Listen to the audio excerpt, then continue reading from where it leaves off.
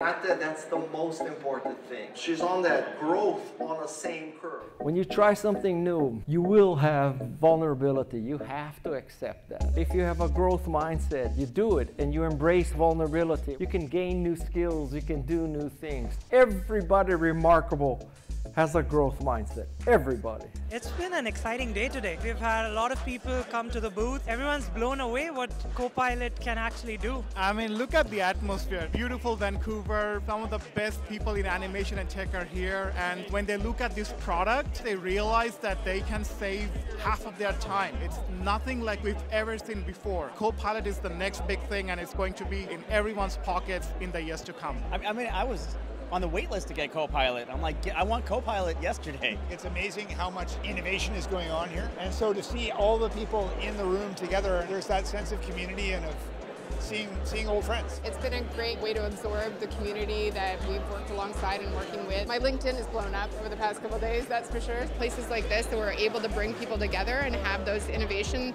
almost labs, which is what we like to do at Digital, is key. Honestly, it's been so exciting being a part of this event. I'm a designer, so to actually be here and meet the people that I'm designing for has been such a refreshing experience for me. We love that it's the first time that INNOVATEwest comes to Vancouver. We definitely need more spaces like this to be able to exchange ideas and really brag about the great work that we're doing in the West Coast. Yeah, also getting a lot of inspiration, especially from businesses and new products and new services that are out there. We need definitely more of this. I think my favorite thing, and this is the thing that's been blowing most of people's minds, is the fact that it can generate a document from scratch based on a prompt and then take whatever you generated and just put it into a PowerPoint and make a presentation that's way nicer than anything that I could make myself. It's awesome.